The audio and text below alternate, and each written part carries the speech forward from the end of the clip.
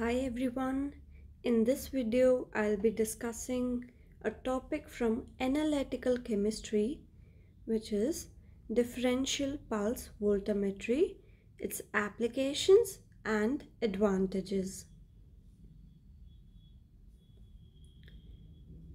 Differential pulse voltammetry increases the sensitivity of voltammetry, जो कि differential pulse voltammetry होती है, जिसे हम शॉर्ट में DPV भी बोलते हैं, वो वोल्टामेट्री की सेंसिटिविटी इंक्रीज कर देती है.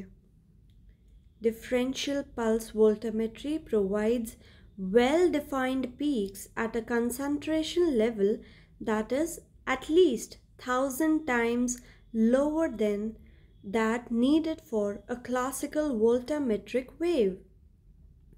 तो DPV से डिफरेंशियल पल्स वोल्टामेट्री से हमें अच्छे खासे पीक्स मिल जाते हैं, well defined peaks.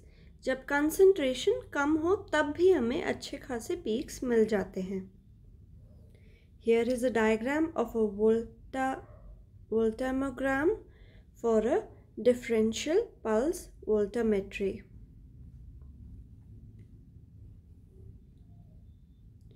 Detection limits with DPV differential pulse voltammetry are 2 to 3 orders of magnitude lower than those for classical voltammetry and lie in the range of 10 to the power minus 7 to 10 to the power minus 8 molar. The greater sensitivity of differential pulse voltammetry is mainly because of two sources. दो sources की वजह से DPV की differential pulse voltammetry की sensitivity ज़्यादा होती है.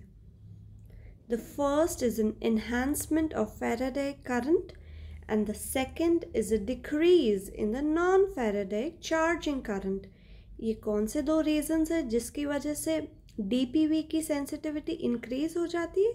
क्योंकि फेराडे करंट इंक्रीज हो जाता है, बढ़ जाता है, एनहांस हो जाता है, और दूसरा नॉन फेराडे करंट डिक्रीज होता है, घट जाता है.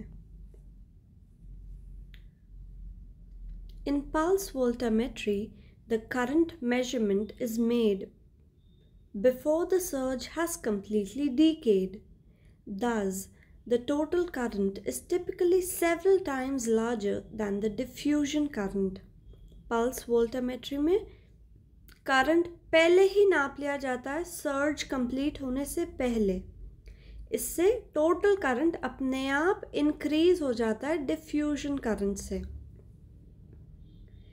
This method is one of the most widely used analytical voltammetric procedures and is especially useful for determining trace concentrations of heavy metal ions. तो यह मेथड डिफरेंशियल पल्स वोल्टामेट्री, जिसे DPV भी बोलते हैं, वो ट्रेस कंसंट्रेशंस, इसका मतलब कि कम अमाउंट, जहाँ पे बहुत कम अमाउंट प्रेजेंट है वहाँ उनकी कंसंट्रेशंस भी, हैवी मेटल आयंस की बहुत कम कंसंट्रेशंस भी अगर आपको नापनी है तो फिर this method is very useful. That's all for this video today. Thank you. अगर आपको ये वीडियो पसंद आई हो तो लाइक करना ना भूलें और अपने सुझाव बताते रहें आपको किन टॉपिक्स पे और वीडियोस चाहिए.